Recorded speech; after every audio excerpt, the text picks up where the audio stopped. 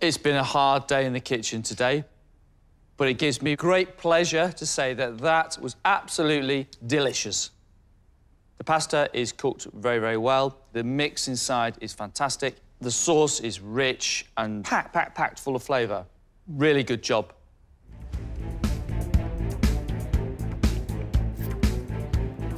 I am very competitive and, you know, I compete before doing boxing. But this one is a different skill. It's what I love the most, cooking. Are you feeling better now that you're cooking your own food? Yes, indeed. More confident about this one. Yep, it's my favourite dish, so... Oh, what is it? A duck breast with shiitake mushroom, with pak choy, fondant potato. And also I have 5-spice jus. Why do you like this dish so much? I've had a little bit of experiment, just a fusion, bit of the French and Asian-style dish, like with the 5-spice, and it tastes quite good. What do you want to happen now in this competition? What do you want? Hopefully I get in to the next round. Got a lot to show with my skills, especially with the Asian dishes as well. So, yeah, so fingers crossed.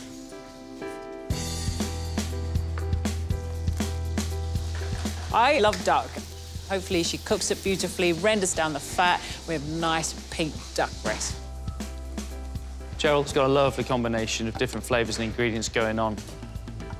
The 5-spice needs to be roasted in the pan to bring out that beautiful flavour, and the sauce needs the taste of the 5-spice. The most important thing about potato fondants is they've got to be cooked all the way through, and they need to be oozing lots of beautiful butter. I'm putting everything into this competition. I just need to get into second, third, fourth, fifth, sixth gear and show them what I've got.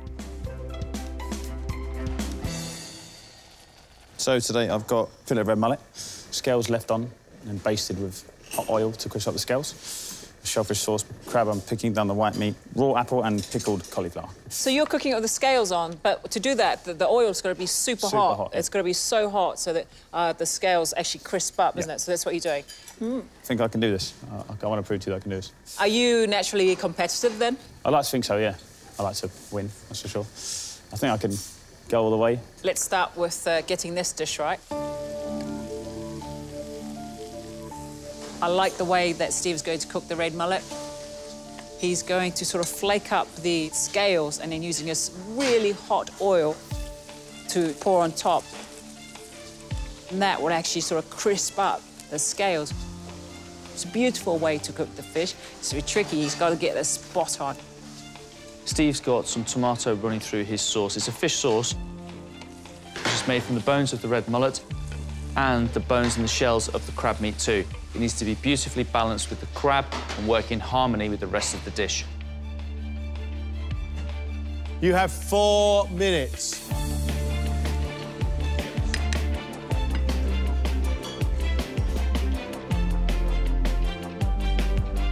Chefs, this is getting a little bit too close. You have a minute. It was a hot display.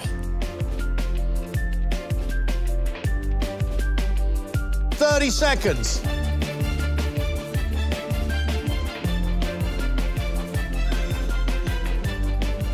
Your time is up.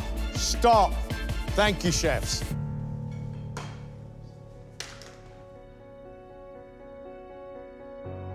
First up is Adam, whose signature dish is lobster and smoked salmon-filled raviolo, topped with salmon caviar, served with lobster bisque and dill oil.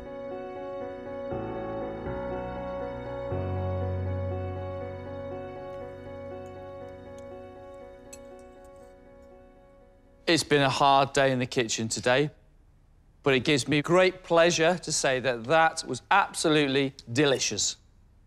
The pasta is cooked very, very well. The mix inside is fantastic. The sauce is rich and packed full of flavour.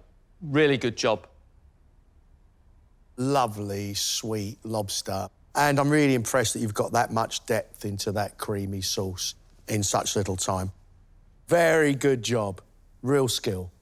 Good cooking. Thank you very much.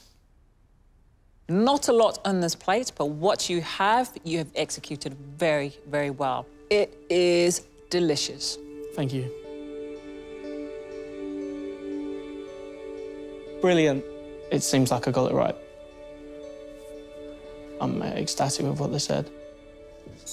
I'm definitely gonna have a beer on the way home.